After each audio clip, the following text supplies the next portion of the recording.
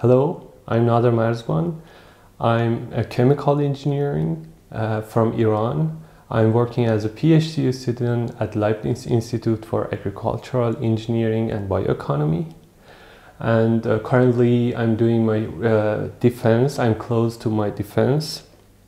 My research focuses on hydrothermal humification of different biomasses to convert these compounds to the stable form carbon called humic acid.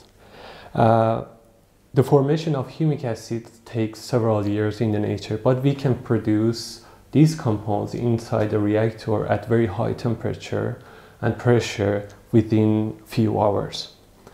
When we apply the humic acid to the soil, we can increase the anion and cation, also water holding capacity of the soil.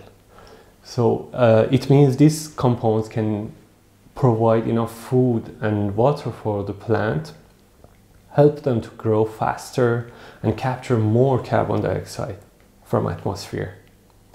The facilities and work atmosphere here at ATP is very good and providing us a great opportunity to collaborate with other groups here at ATP and also international and national groups.